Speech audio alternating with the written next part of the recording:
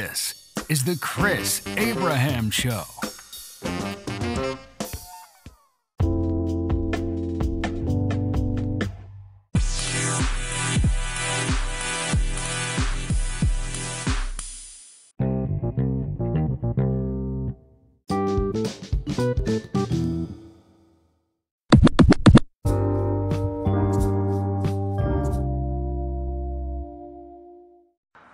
Hey, welcome to Season 4, Episode 22.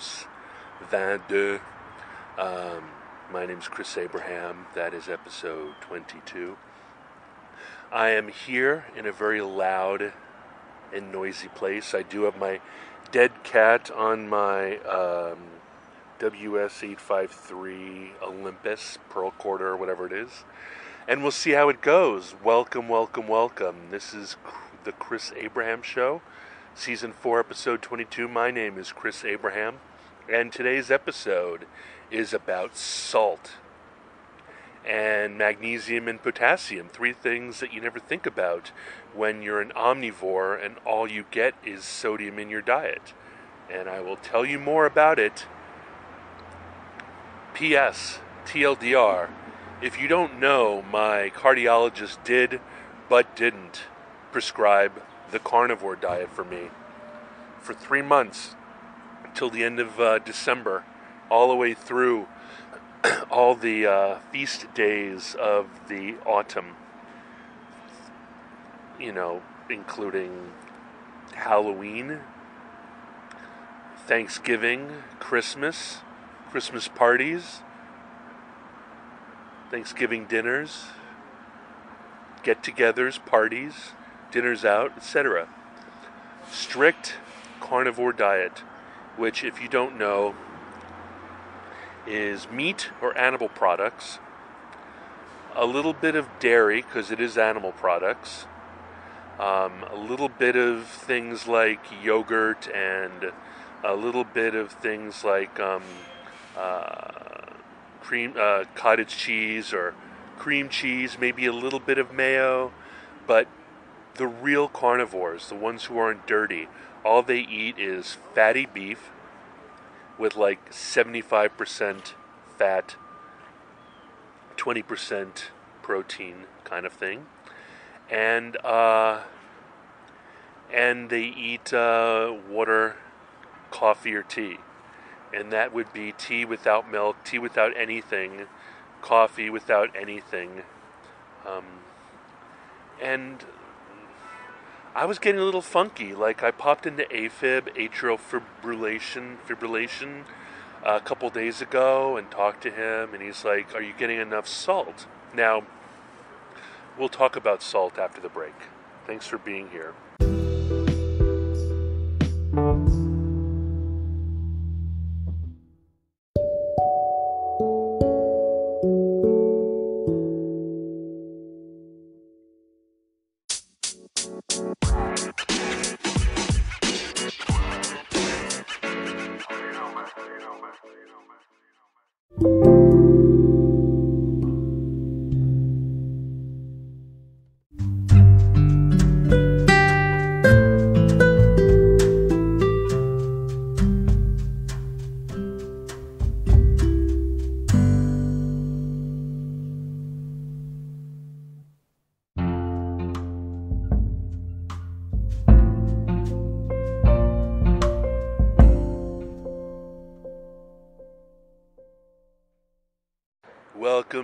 Welcome back. My name is Chris Abraham, and this is Chris Cast, but now it's known as the Chris Abraham Show. And I was really excited when Tulsi Gabbard called her podcast the Tulsi Gabbard Show after I changed mine. Very proud. Love Tulsi Gabbard. Anyway, so there are two companies that make salt additives that people in carnivore tend to recommend, neither of which are supposed to include any flavoring at all. So LMNT makes a salt additive And I have some right here. And it's they come in little packets, or you can get them in a larger pot. And this one here is citrus salt, LMNT Electrolyte drink mix. It's got 1,000 milligrams of sodium, 200 milligrams of potassium, and 60 milligrams of magnesium. And you're supposed to mix it in to between 16 and 32 ounces of water to find your taste. You'll get the hang of it pretty quick. Stay salty. Now, it has sodium chloride, citric acid, magnesium malate, potassium chloride, and then also natural flavors and stevia leaf extract. This is the one that has taste. I bought the ones that don't have taste. All they are is that stuff without any flavor at all. And it literally felt like I was drinking seawater. Reminded me very much of being in Hawaii and drinking water while freediving and scuba diving. It kind of made me feel sick. So I am acquiescing to the flavors. So I bought a bunch. I went on to eBay, and they're usually $45 for 30 of them, I think. So I went into eBay and I found a dodgy guy who was getting rid of 30 for 25. I bought these packages for 20 for 10 of them. I don't know. It makes sense. 15 of them. Because I want to have them in my bag so I can just pour it into my travel bottle when I need it. But I also looked at Redmond's, and they make an electrolyte mix that they also have in little packets, but they actually also, it's half the price of LMNT. It's very similar in makeup, in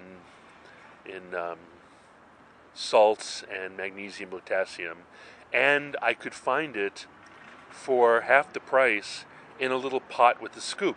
So when I'm at home and feeding salt into my giant gallon stainless steel, must drink entire gallon of water in a day, I can scoop 1, 2, or 3 scoops of, in this case, I think it's watermelon, or it's raspberry, or whatever. Like, I prefer lemon or lime, but this case, I think it's raspberry, or blueberry, or watermelon. I can just throw it in there, and I can make sure that I get hydrated. Another way I deal with that is by buying the fanciest bone broth that I can find at Giant, and then, which isn't the fanciest. I'm not near Whole Foods. There's a it's a Tweeties, Tinker Willie's, up the street, and maybe I can find some premium bone broth. But even bone broth, you need to add like sea salt and stuff to it. So I'm going to, most of the time when I'm feeling good, and I'm going to just be drinking fresh water out of my clean canteen, 32-ounce bottle that I carry with me. But the rest of the time, like if I'm feeling low energy and I know that it's not coffee, I am going to take to the, I'm going to put a packet into the bottle, like only one. I've got a 32-ounce bottle, a 32-ounce bottle, and I'm going to put the salt into the bottle. Oh, you know what? My buddy Mark wants me to talk Pidgin next time. He wants me to do an entire episode where I talk in Pidgin English, But I don't know. Is it like cultural appropriation? Is it cultural appropriation for me to talk in Pidgin the entire time? I don't know. I don't even know if I can speak Pidgin, really good anymore because, I was only there for 12 years. But like they say when you learn a language when you are freaking young, boule, they say that, you get pretty good at it. So, I don't know. I might do an entire episode. You going to tell me whether you're going to listen to it or not? You going to tell me whether you think it's stupid or not, brother? Anyway, brah, I'm going to return to earth. Okay, so the reason why you need to add these things, like potassium and so forth, is that you sweat and you pee and you poop and you sweat and especially if you exercise, you deplete electrolytes, as we quote from Idiocracy. I forgot the quote. I wish I was the guy who knew quotes. But there's lots of quotes about electrolytes. But most of those are true. The beautiful thing about Idiocracy is that everything is true, just taken too far.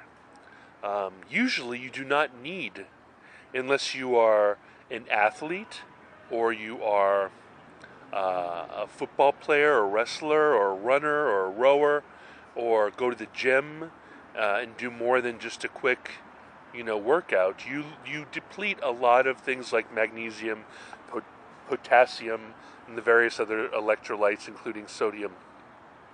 And so you need to consume it.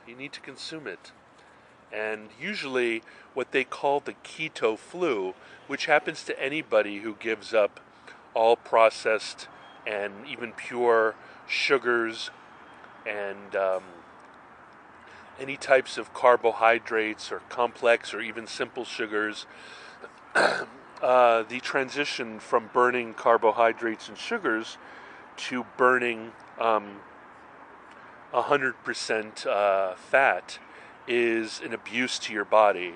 And so in order, how smart guys, I wish someone told me this when I was in high school, but all the day laborers in my neighborhood, the only thing I ever see them buying at convenience stores and pharmacies and stores are either beer or Pedialyte. And Pedialyte is apparently the most excellent thing in the world. And I was told by a guy at Starbucks this morning that there's actually a neutral, unflavored, like pure, if you will, Pedialyte, which might be very similar to the LMNT, just plain salt version. And that might be something I want to check out. It might be more interesting to stow one of those in my bag, and just in case. But in the same way, I think that keto flu is similar to a hangover. You get flu-y symptoms, you feel like garbage, you get low energy, you feel a little depressed, you feel hungover. And I think that the reason why professional alcoholics take to Pediasure and not to Gatorade is because it does the trick. And apparently, people who are strict keto don't even want to get any dirt into their diets, so they get the LMNT pure salt, but the LMNT pure salt. But I can't stomach that stuff, so I have the let's see, there's citrus salt in here. There's more citrus salt. There's more citrus salt. Oh, here's raspberry salt and orange salt. I've usually in the past only bought orange salt because I like that the best. I'm a real fan of the orange Gatorade. But you might be doing your gallon of water every day. But if you're on a special diet, if you're eating pure, you might be under consuming salt, magnesium, potassium, and all the other type of trace elements. And I really think it's important to keep those in your diet as well. Anyway, let me know what you think. I had the AFib. He thinks it might have had to do with dehydration. He reminded me that on a carnivore diet, I need to drink twice the amount of water. I really do have the goal of 155 ounces of water a day, which is 128 ounces of water is a gallon. So, a gallon and a third, I don't know, a gallon and a quarter every day, and some of that including electrolytes. You can choose your own. I don't want one with carbs. I don't want one with protein. I just want one that can allay, if that's a word, my keto doldrums, my keto sadness, my keto flu, my keto hangover. On that note, we'll take a break. I've got a call in 10 minutes, so I'll quickly do the closing chat after the break.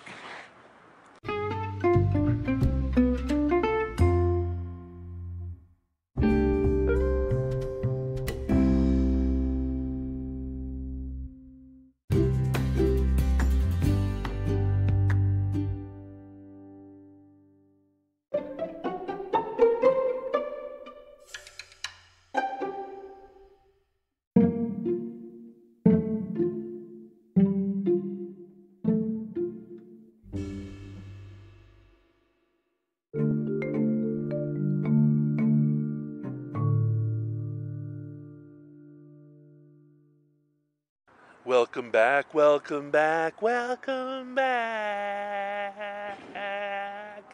My name's Chris Abraham. This is the Chris Abraham Show, formerly known as Chris Cast.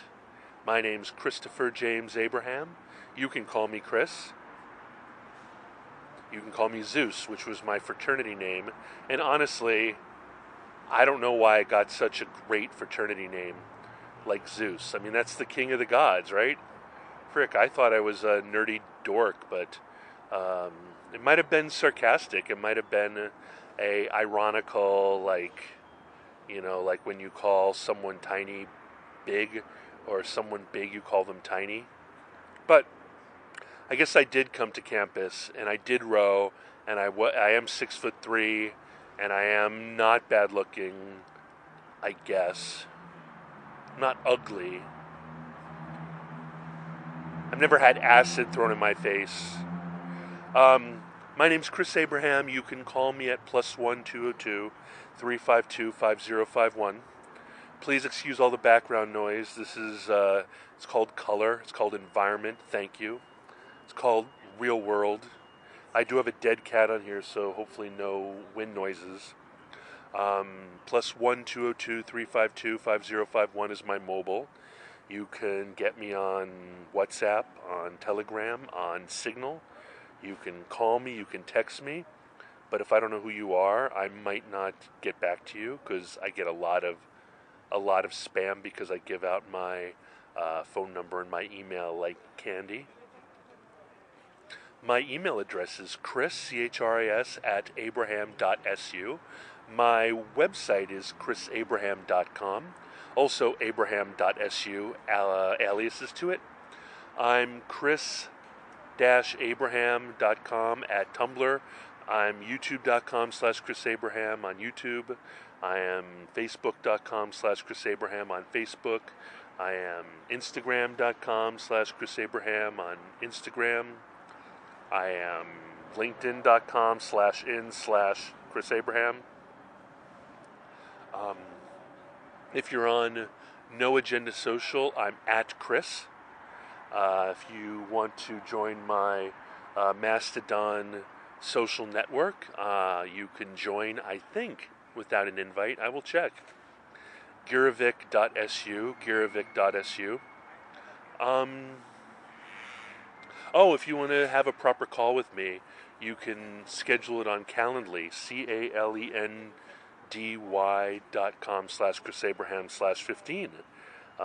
Je t'aime, je l'aime. Je l'aime. That's stupid. Anyway, I will talk to you soon. This is season 4, episode 22. And I appreciate you being here, and maybe I need more salt in my diet because the ending is going out with a fart. Lots of love, and I'll talk to you soon. Mahalo. Bye-bye.